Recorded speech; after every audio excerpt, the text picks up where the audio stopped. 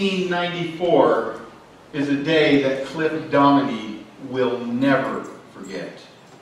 It was a Thursday afternoon, and at Sweet Home High School, Cliff was in one of his classes when all of a sudden he bent down to pick something up, and he heard this deafening sound.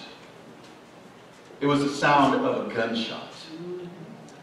One of the boys in his school had come into the class, and he shot another boy in the back.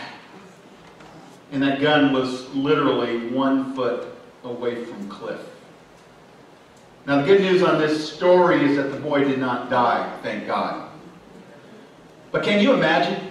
Can you imagine the terror of having a gun go off so close to you? I think the only terror that would be worse is the terror of having somebody shoot at you, like the people and police in Pittsburgh, where that madman, that anti-Semite went in there, that racist, and he killed all those people in that synagogue, in a place of worship. Can you imagine that? In a place of worship. He murdered 11 people. He wounded 6 others, including 4 police officers. Fear and terror, those are words that make us cringe. Fear can cause us to run away, and terror can make us freeze up. And here's what I'm getting at. When you mess up, when you blow it, when everybody else is mad at you, do you fear God? When you mess up, when things aren't going right, do you kind of look at God like that man with the gun? Do you think of God like that abusive husband or abusive boyfriend? Does terror run through your veins? I guess the question I'm asking is, are you terrorized by God? Let me tell you something. If you live in fear of God for any reason, then you don't understand what fearing God is all about. And so today we're going to talk about what fearing God is and what it isn't. And so if you have your Bibles this morning, let's go ahead and please stand, and let's go ahead and turn to Matthew chapter 10. And this morning we're going to look at verses 26 all the way down to verse 31. Beginning in verse 26. Everybody there? Okay. Somebody spoke for everybody. We'll have to change his name to everybody, right? Let us. Verse 26 says, "Therefore do not fear them, for there is nothing concealed that will not be revealed, or hidden that will not be known. What I tell you in the darkness, speak in the light, and what you hear whispered in your ear, proclaim upon the housetops. Do not fear those who kill the body, but are unable to kill the soul, but rather fear him who is able to destroy both soul and body in hell. Are not 2 sparrows sold for a cent? And yet not one of them will fall to the ground apart from your Father. But the very hairs on your head are all numbered. So do not fear.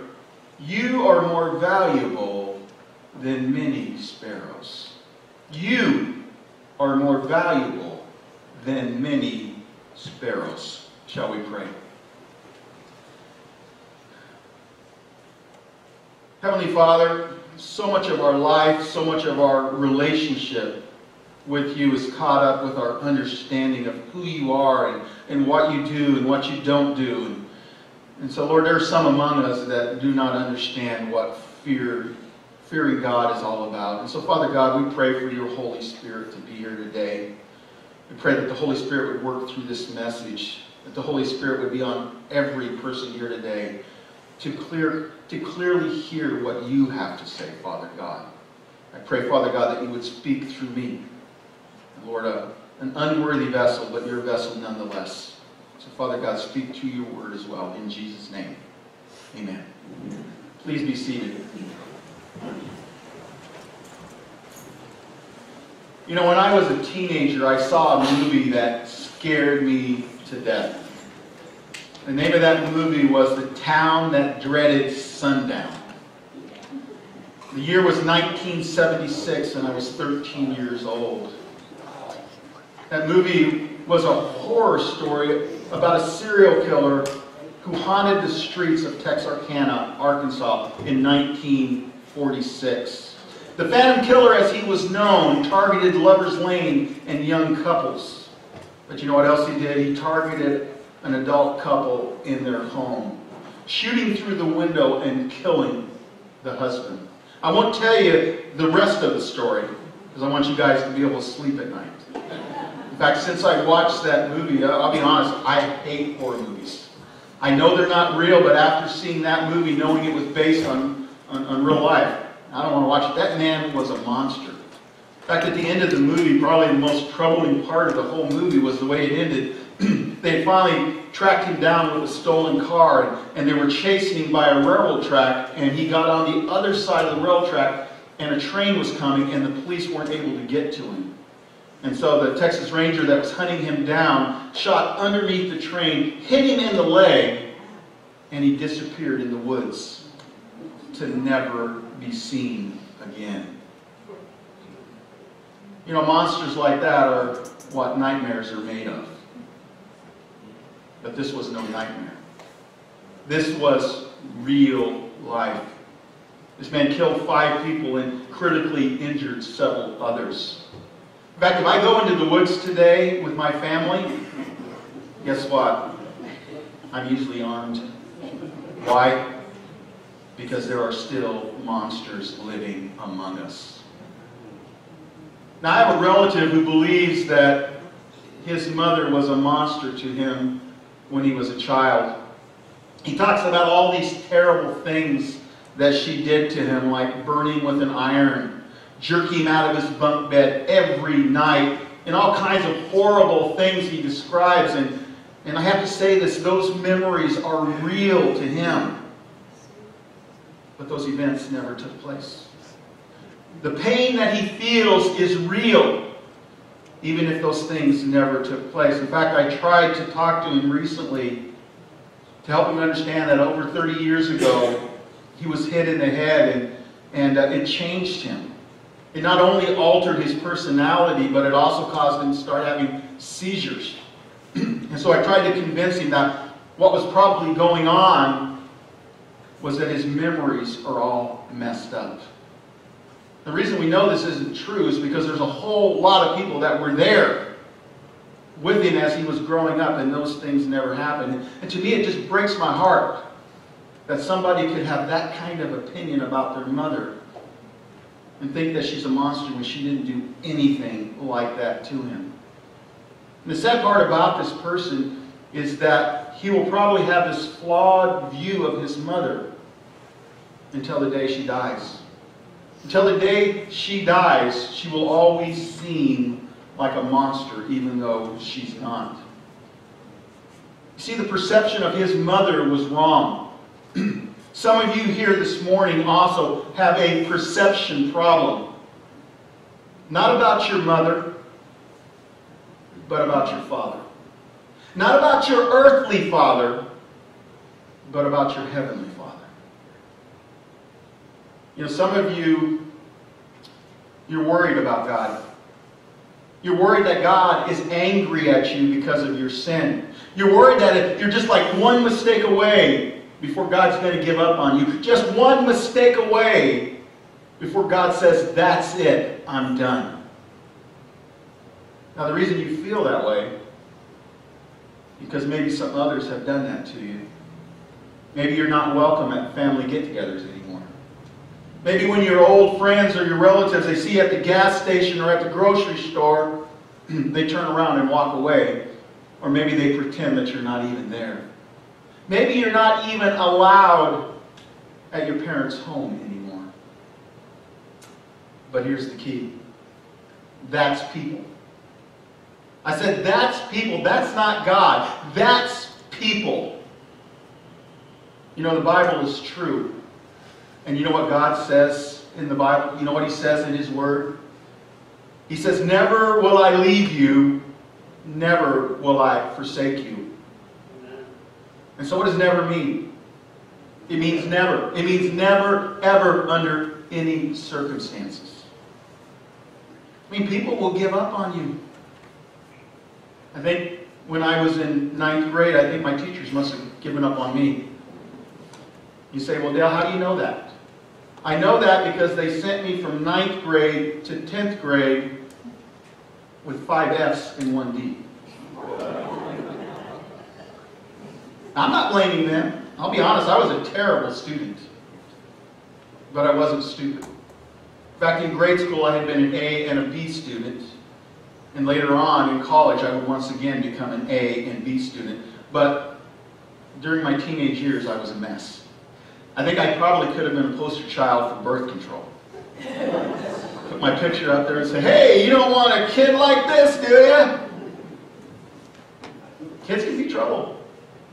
It's like the story of this family who has a new baby, and so the neighbor comes over and she runs into the new baby's older brother. She says, oh, you must be so excited to have a little brother. And he's not very encouraged. He kind of says, yeah, Mom says that we got him from heaven. So all he does is cry. No wonder God gave him away. Kids can be problems, and sometimes, you know what? Adults can be problems too. But here's my challenge to you this morning, and that is, don't write people off. God doesn't write us off, and we should never, ever write other people off. That teenage boy who can't keep out of trouble, guess what? Someday he might be a preacher. There might be another Dale out there somewhere. That girl who's wild and crazy, you know what?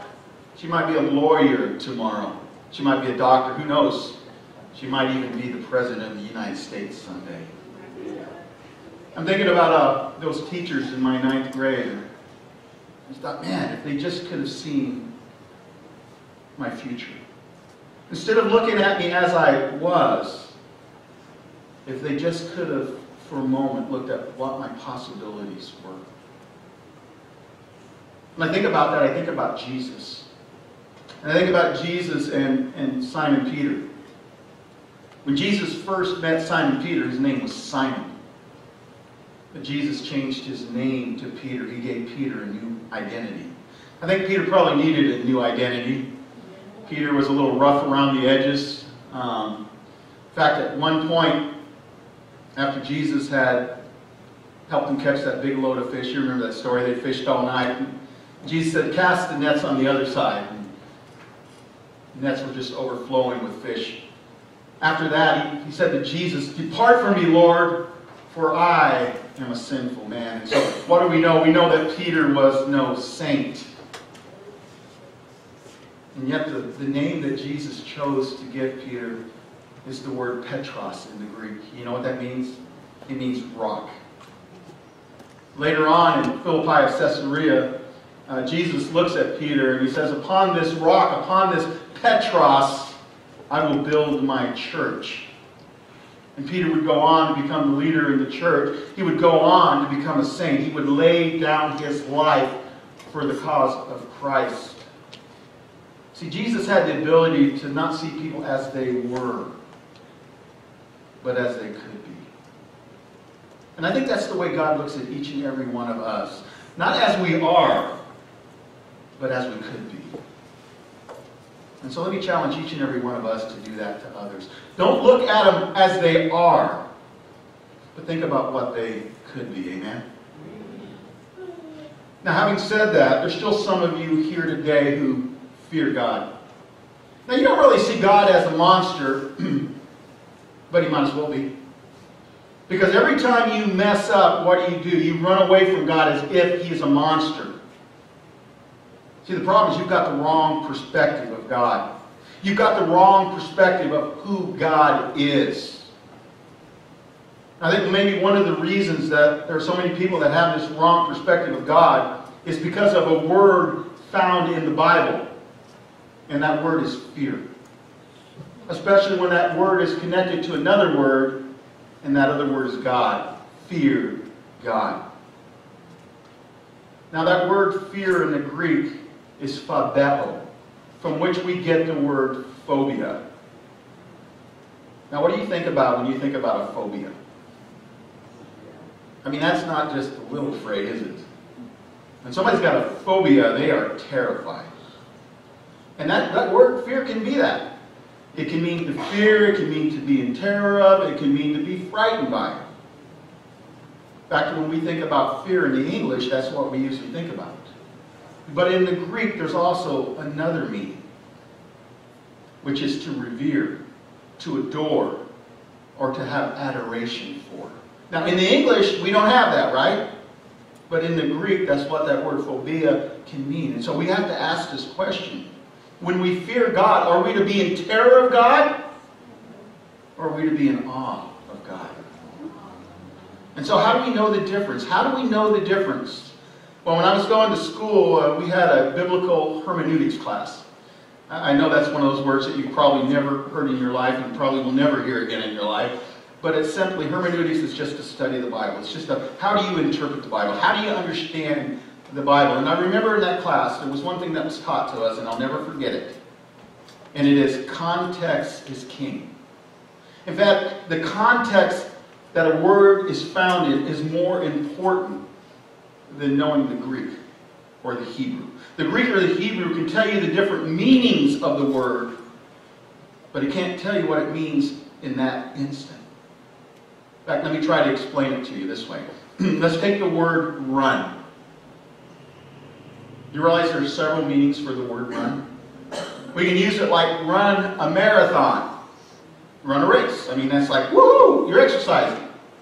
But it can also mean to run for an office.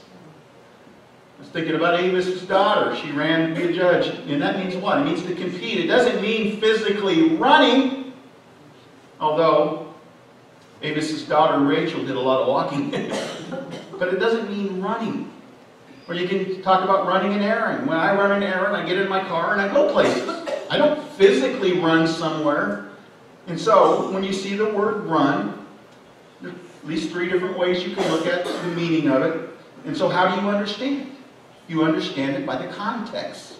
If the context is a marathon, then you know it's physically running. If the context is running for a political office, then you know you're competing for that office. And so this is the point I want to draw from that. When you hear the words, fear God, God is the context. I said God is the context. And so when we fear God, the context tells us that it's not to be in terror of, it's not to be frightened and scared to death of, it's to be in awe of, to revere, to be astonished by Him.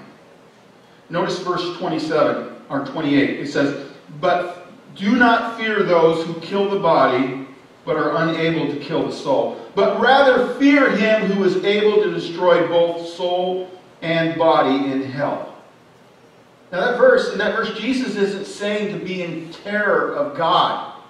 What Jesus is saying is, you know what? You're giving the world too much credit, and you're giving God too little. What Jesus is talking about in that verse is a comparison.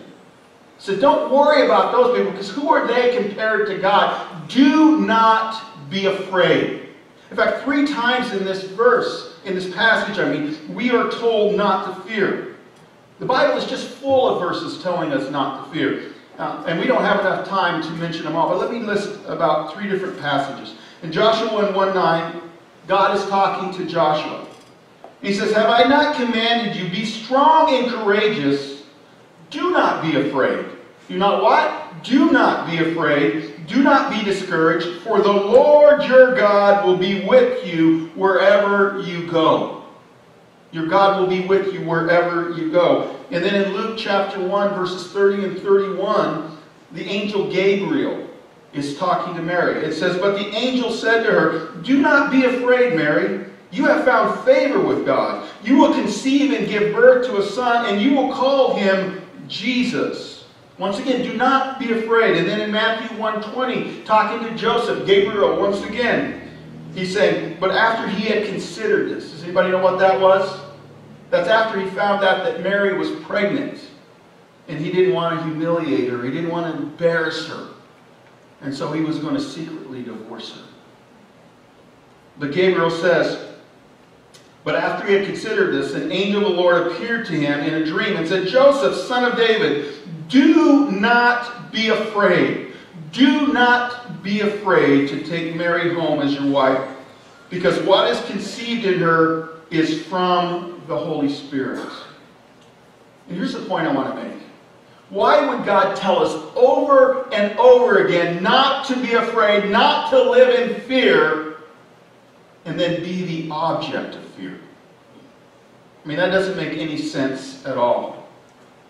And here's the key. When you put God where he belongs, on his throne and in control, and you put your problems where they belong in prayer, fear has a hard time consuming your life. Now, I'm not saying that's easy. I'd be the last person to tell you that's easy. But when you do that, when you put God where he's supposed to be, on his throne and in control, and you put your problems where they're supposed to be in prayer, you know what? Life becomes easier. When you don't do that, when you try to play God and you try to fix all of your problems and you try to fix things that only he can fix, guess what? Life gets harder. Here's another reason we don't live in fear or in terror of God. It's because of what Jesus said in John 3:17. Jesus says, for God did not send his Son into the world to condemn the world, but to save the world through him. And so what does that verse tell us? It tells us that God is not out to get us. He's out to save us. It tells us that we are valuable in God's eyes. In fact, that kind of ties into what I want to talk about in verses 29 and 31 of our text. Jesus says, are not 2 sparrows sold for a cent? Now, the actual Greek word there is for an aspirin. An aspirin. And that is literally the smallest copper coin they had. I mean, the smallest copper coin. And so we would say, well, what's our smallest coin today? It's a penny. How much is a penny worth? You can't even buy penny candy anymore. At least when I was a kid, you could buy penny candy. And so it's not valuable. It has no real significance. And then he goes on and he says, and yet not one of them will fall to the ground apart from your Father. What does that mean? It means apart from him knowing about it. And even though sparrows were not valuable money-wise, even though they were not valuable as far as the people went, they were valuable to God because he noticed when each and every one of them died. And then he makes this connection. He says, but the very hairs on your head are all numbered. So do not fear. Now catch this. This is the most important part. You are more valuable than many sparrows. Sparrows are valuable to God, but you are even more valuable. And don't ever forget that. If you're going through a storm, don't ever forget that you are valuable to God, that God hasn't deserted you. If you're going through a storm, you need to remember something I said a few weeks ago. And that is that the clouds will part.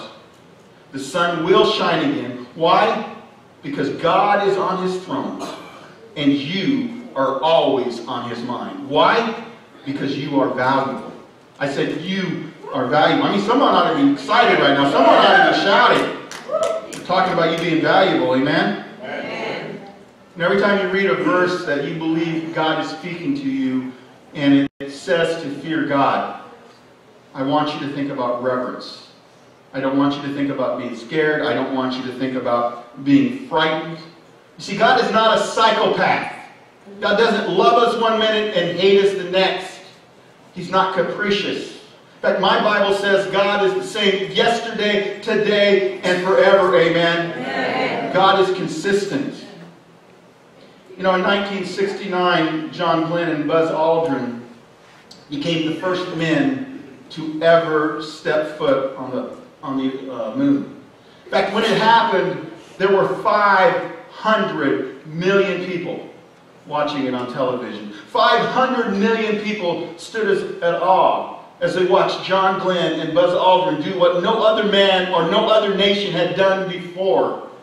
And that was to walk on the surface of the moon. When John Glenn said, "That's one small step for man, one giant leap for mankind," It was the greatest scientific triumph of that time. And yet, look how far that we have come. In fact, we're getting ready to send people to Mars.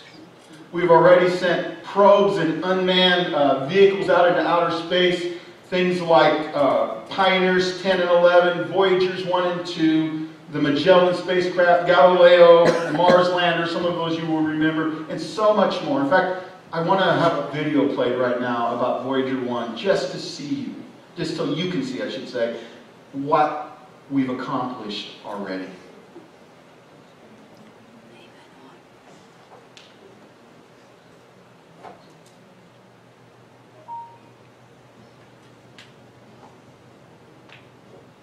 But analysis of new data from NASA's Voyager 1 strongly suggests that the probe has left the ecosystem of the Sun and entered true interstellar space. Like all stars, the Sun blows a bubble of energetic particles outward, forming, in this case, a roughly spherical envelope of plasma. At some point, scientists expected that the count of solar-propelled particles per time period would drop, and they would see a spike in galactic plasma, indicating that the solar wind has been damped by the prevailing breeze of the stars beyond. That theoretical boundary, researchers call it the heliopause, has clearly now been crossed. In fact, the data indicate that Voyager 1, which was launched on September 5, 1977, became humanity's first interstellar probe on or about August 25th of 2012. A 36-year odyssey through the solar system across more than 11.25 billion miles.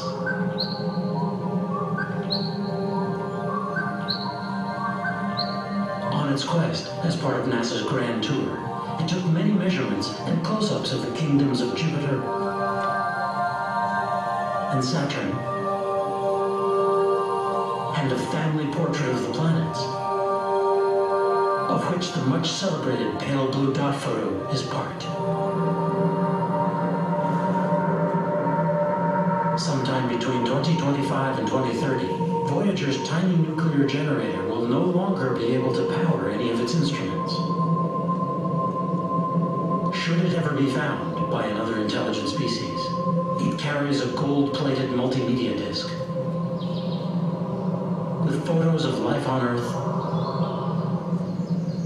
spoken word greetings, Paz e felicidade a todos. Želimo vam sve najljepše sa naše planete. and a mashup of music and sounds of its home planet.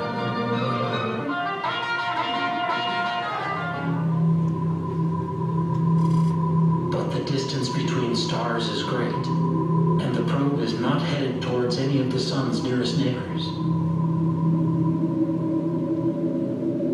So it's most likely that the next beings to lay eyes on Voyager will be our descendants. Those that left Earth themselves.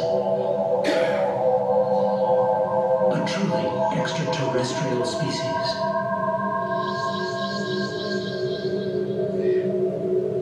For Space.com, I'm Dave Brody.